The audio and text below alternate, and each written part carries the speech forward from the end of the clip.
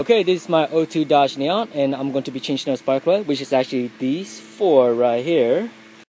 And then right here I got the spark plug, which is actually Iridium, recommended for my type of engine. And also the NTC's lubrication and the electric tune-up grease, along with the spark plug socket.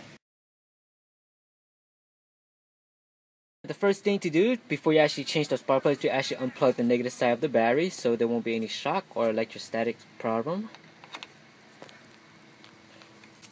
Alright, so after unplugging the negative side of the battery, then you can start working on the spark plug.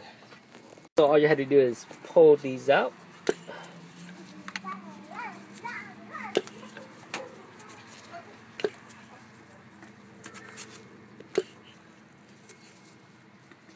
And the spark plugs are inside these right here. And then you're going to be using one of these long spark plug socket to pull it out.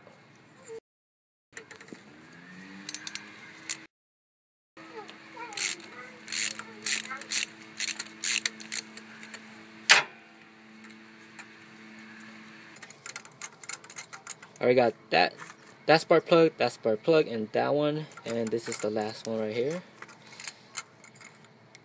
Alright, so these are the four spark plugs that I took it out from the engine, and look at all these black burn dusting. So by the look of it, look like carbon burns, which is caused by the air filter, and it's actually that right there. So I'm going to replace these right here. So the first thing I will do will be putting the de-electric tune-up grease into the spark plug booth.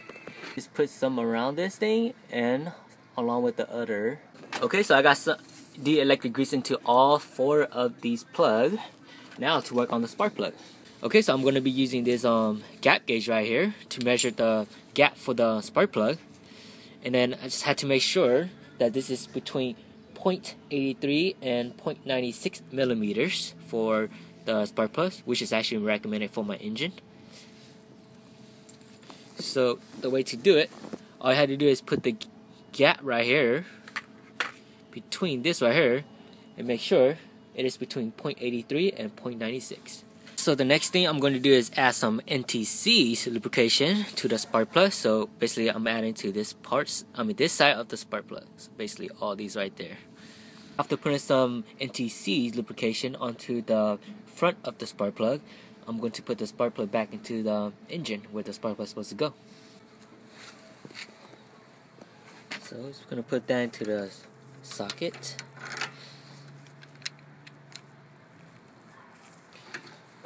And then put that back into the socket hole.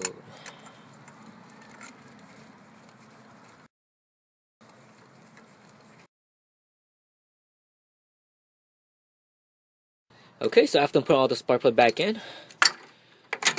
I'm going to put all the boots right here back in too.